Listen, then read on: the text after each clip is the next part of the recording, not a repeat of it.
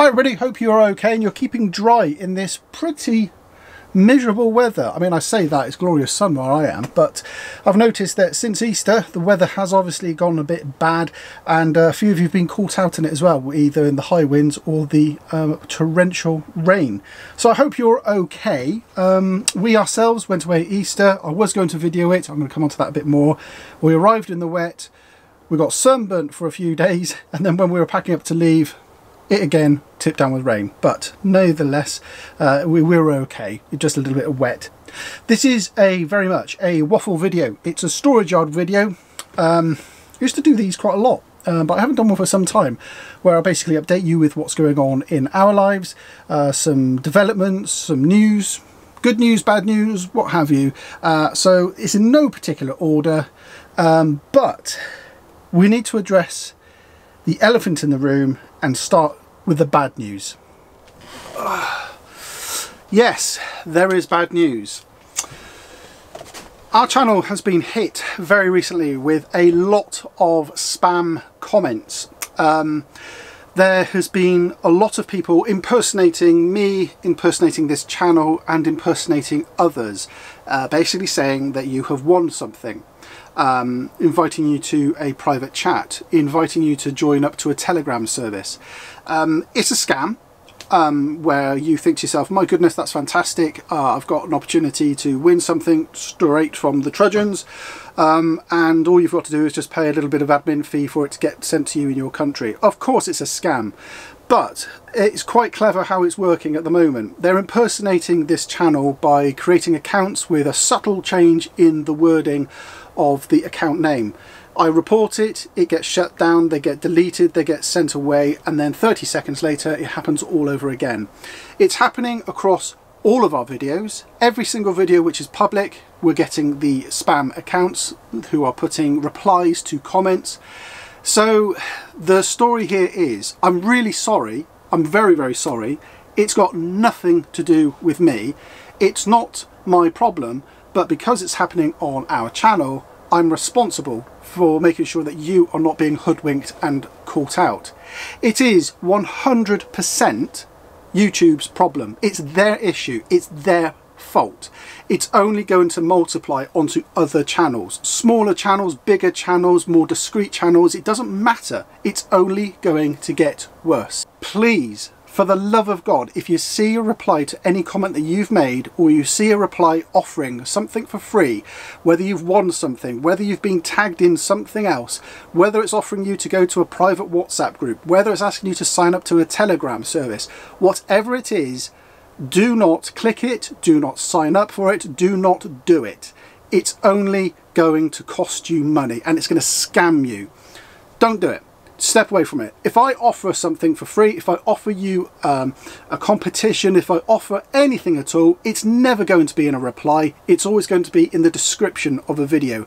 And I will say specifically, click on the link in the description. I think I've done that pretty much throughout the entire history of this channel. I think I've replied to a couple of people asking them to go to a certain URL to fill in details on our contact form.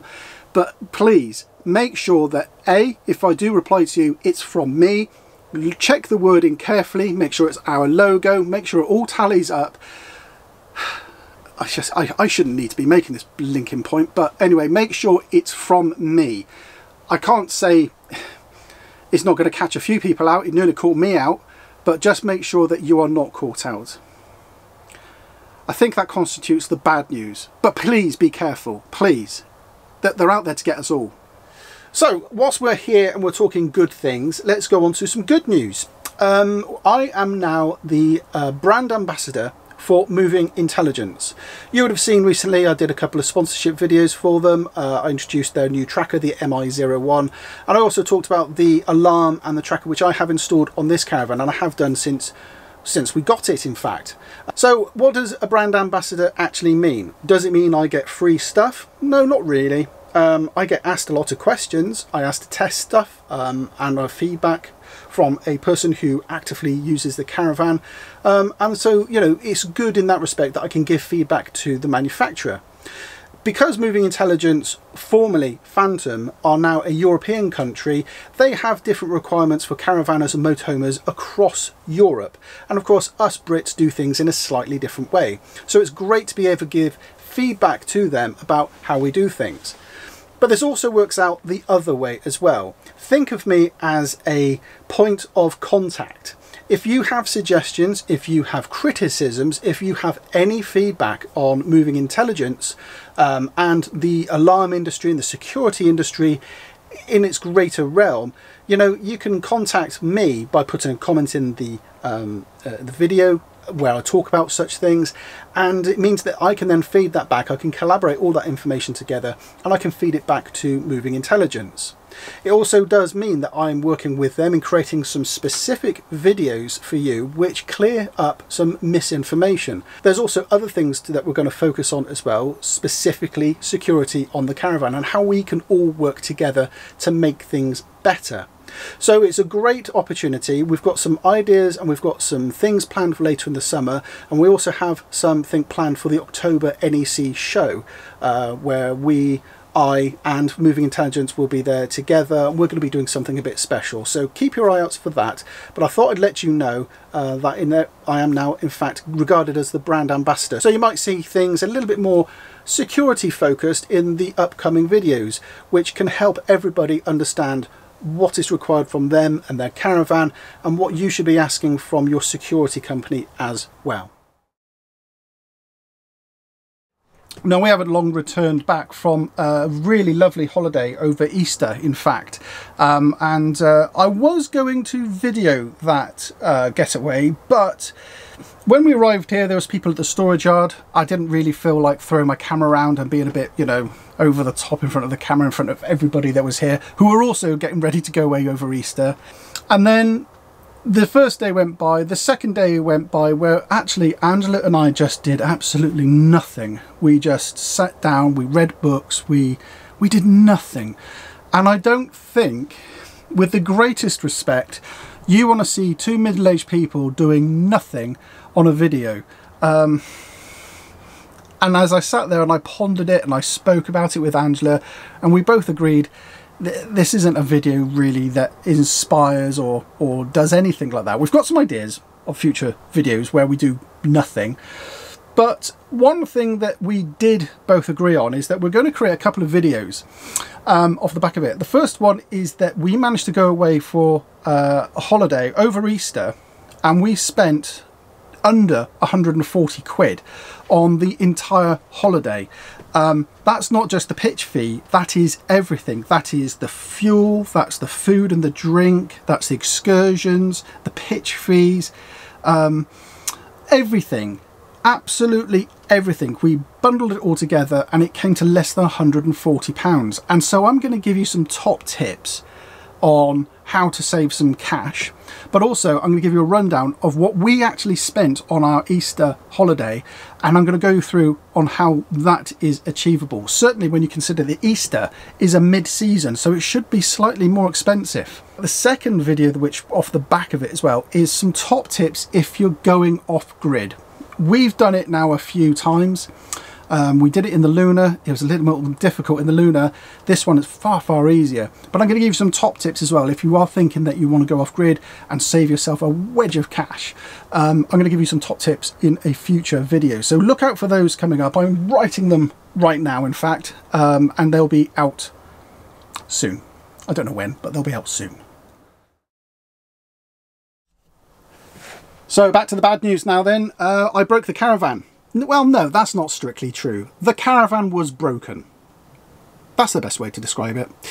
The caravan was broken when I came up here at the end of last year and I was filming some scenes for Caravan Guard. I think it was Caravanning in Winter, one of their videos, and I had some outside shots of the caravan here when it was all covered in mist and it was all a bit dark and it was a bit cold, you know.